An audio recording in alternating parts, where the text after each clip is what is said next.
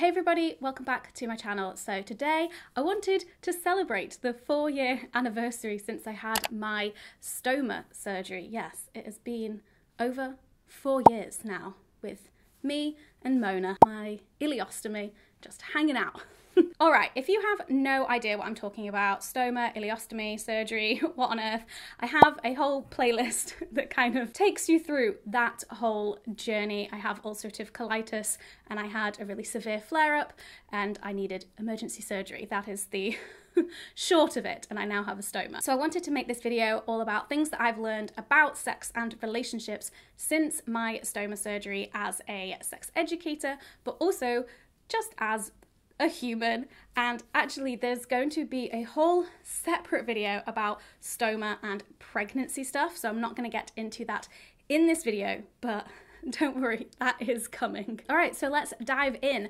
Things that I've learned about sex and relationships since my stoma surgery. The first thing that I've learned is about the importance of disability inclusion in sex and relationships education and in just general discussions about sex and relationships. Disability is often left out of these discussions, and it is often the last thing that people think about when thinking about things like inclusion and intersectionality. It's definitely a lens that I failed to see sex and relationships through until it affected me personally, and I think this is a very normal thing for a lot of able-bodied people who don't interact with other disabled people on a regular basis. It's just something that is not considered until you are impacted by it, which is a real shame because disabled people are the largest minority. I've been learning about a lot of different needs that people may have when it comes to sex and relationships, what makes a sex toy accessible or inaccessible depending on those needs, and also learning about some of the laws and rights around sex and relationships as a disabled person. And oh boy, is there a lot to unpack there. The second thing that I've learned is that sexuality is not linear. I feel like we have this assumption or expectation that either our sexuality is just going to always stay the same, or we're always going to be improving and growing and learning and expanding our sexuality. But that is just not the case. What I've found to be more realistic is that in our sexual lives, there will be ups and downs, there will be phases, there will be seasons of things, there will be times when we feel like we are moving forwards, but then there'll be times when we feel like we've taken several steps back, and there's lots of learning, but also a lot of unlearning. Sexuality is not a clear path, and there are not certain ages or life stages when you're supposed to have had certain sexual experiences. And guess what? Life can throw a spanner in the works, which just blows everything up in your face, and you have to reassess. The third thing that I learned is that orgasms, or at least my orgasms, require core strength. So I had open surgery, which meant they cut me down my stomach, sliced my tummy open, and I couldn't orgasm afterwards when I was in recovery and building up my strength. My orgasm did eventually return, but that was a real learning moment for me, as I was like mentally feeling horny, physiologically very aroused, like getting to that brink, but my anatomy, my body just like could not push me over the edge. I just did not have the core strength to do with that. The fourth thing that I've learned is that just like sex and gender, disability is not binary. It is not a case of disabled and not disabled. Some people experience temporary disability. I know that I felt and looked probably as well the most disabled post-surgery and when I was in that recovery process. One of the ways that I like to think about it now is not a case of this person is disabled or this person is not disabled, but there is something that is disabling them. So maybe you're not disabled and you don't identify with the word disabled, but maybe you have mental illness or something like IBS, which you find incredibly disabling in your day-to-day life. There are so many different physical and mental health things that can impact you daily, impact things like your sex life, your relationships, and your body image. For me, my first trimester of pregnancy was incredibly disabling, but I wouldn't have been classified as a disabled person. I was a pregnant person, but oh boy, was it disabling. When we think of disability in this binary of disabled and not disabled, it creates this kind of us and them mentality, when actually anyone can become disabled at any time. And whilst that might not feel like a very positive thought for you, I think it is a really important one for us all to be aware of. And also, your relationships and your sex life may be impacted by disability even if you aren't disabled yourself, whether that's friends or family members or partners who are disabled. The fifth thing is that pausing sex isn't a mood killer. As a society, we tend to place spontaneous sex on this pedestal of this is the holy grail of what sex should be. It should be spontaneous and you should just be in the throes of passion and nothing is stopping you. It's amazing. It's sparks flying everywhere. Hot, hot, hot, hot, hot, sexy times. And we have this assumption that pausing for whatever reason, whether that's putting on a condom or checking in with the other person or needing to go to the toilet, kills the mood. But from my personal experience, I've just found that this is not the case at all, and we need not be afraid of pausing sex for whatever reason. I have literally paused sex to be like, oh, I need to go and empty this bag of shit that is attached to my body, and then returned to continue to have really great sex. So, you know, if I can say that and it doesn't kill the mood, then you can check in with the other person, put on a condom, do whatever it is that you need to do, and continue your sexy times. The sixth thing that I've learned is around body image and how our body's appearance is also not a linear thing, other than the fact that we are all just constantly getting older, but that's not a bad thing. That's not a bad thing. Bodies can change for all sorts of reasons at all different ages, and I think that this is something that we just need to accept as an inevitability instead of fighting it or fearing it or being angry and sad about it. My body so far in my 30 years of life has gone through 4 significant changes. Puberty, coming off the pill when I was in my mid-20s, my stoma surgery, and pregnancy.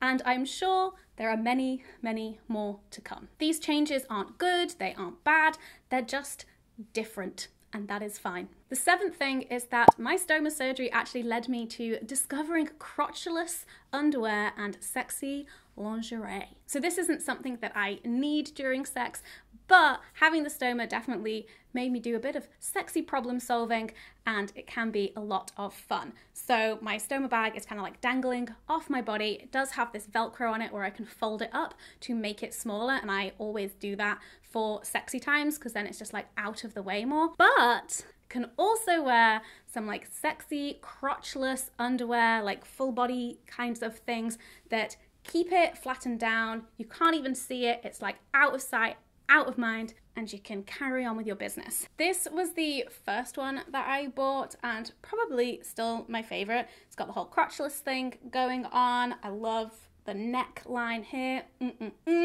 And then it just goes across my stomach and can hold my stoma bag down, out of sight, out of mind, doing its own thing, and then I can get on with my own thing. The world of crotchless underwear is a world I probably would not have dived into if it weren't for having a stoma, and so I'm very grateful. The eighth thing that I've learned, which is super cliche as a sex educator, but very important, and that is communication. This is all about your wants, your needs, your desires, your boundaries, checking in with the other person. Something that I hear a lot and probably have also myself said a lot is that non-disabled people could learn so much from disabled people about communication during sex. Monogamous people could learn so much from non-monogamous people about relationships.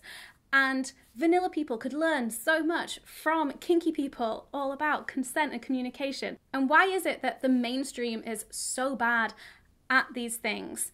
It shouldn't be reserved for certain groups where it feels like it's more of a necessity, because it's a necessity for everybody, and learning these things is so valuable. And that's just one of the reasons why including disability in sex and relationships education is not only valuable for everyone, but most importantly, so crucial for disabled people as they are so often left out of these conversations. So as I recently celebrated my 4-year Stoma anniversary, I thought I would also answer some of your questions about having a stoma. Ever had any stoma mishaps during sexy times or mishaps in general? There has been one massive mishap in general, which is when we first moved into the flat, and it was like our 3rd or 4th night sleeping on this brand new mattress, and I had my first and last leakage. Just poo everywhere. Yay! New mattress. But during sex, we've never had anything quite like that happen, but definitely my stoma just like farting and like making noises during sex and just kind of like laughing and acknowledging it and swiftly moving on. How do you tell new friends about your stoma surgery? This is a really interesting question because obviously like I'm really open about it online, so people only have to kind of look me up to know. But when I'm meeting new people, I honestly like don't mention it unless it's relevant, unless like something comes up that would warrant me talking about it, because honestly, for the most part, like they don't need to know. And then maybe if we become closer friends, I'll like tell them like, oh, by the way, this thing happened to me. But usually I just let it come up in conversation naturally. What do you want medical professionals to know about your experience? So I know from the comments that I do have a lot of medical professionals who watch these videos. So hello. I'd be more curious to know that just from like what I've been sharing generally, you've taken away and things that you've learned that have been useful for you in your work. But one thing that I will say is for medical professionals to bring up the subject of sex and relationships, that was something that wasn't like automatically talked about. I think it was my dad that actually asked the stoma nurse before my surgery. I was just very ill and he knew that it was something that I would want to know about, but I just like was not in a state of mind to be asking. And so he actually asked the stoma nurse just to be like, so what will my daughter's sex life be like after this surgery?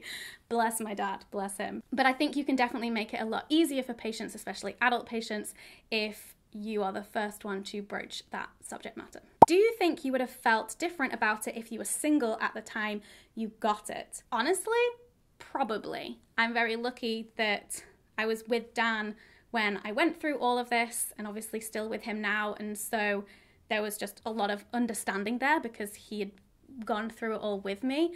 But yeah, it's a whole different ballgame if you're single and then like dating and having to kind of like show your body to new people and introduce new people to your scar, to your stoma and things. So yeah, I definitely think that would have been very different, but also like knowing myself and knowing my personality, I think I wouldn't have let it faze me too much.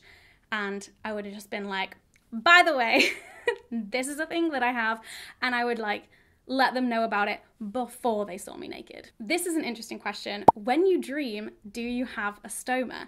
And yes, but only sometimes. Not every time that I dream, I'm aware of my body. So maybe I have a stoma in all of my dreams, but I'm just not aware of it. But yeah, my stoma has definitely featured in lots of dreams that I have had, but not at the beginning. I think it did take a while for my like unconscious, subconscious self to like start placing the stoma in my dreams. Do you think you will have reversal surgery, or are you happy as you are?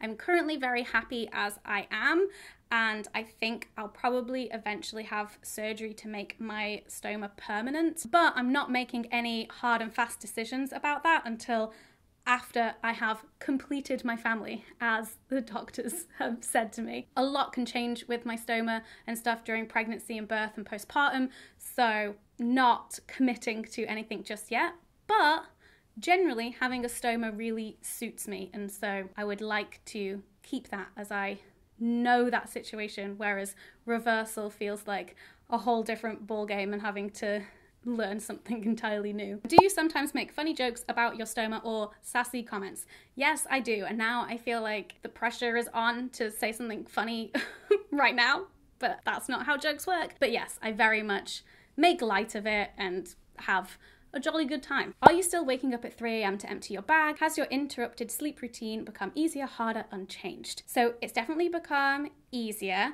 At the beginning, I would set an alarm for the middle of the night to like make sure that I woke up so that I could empty my bag.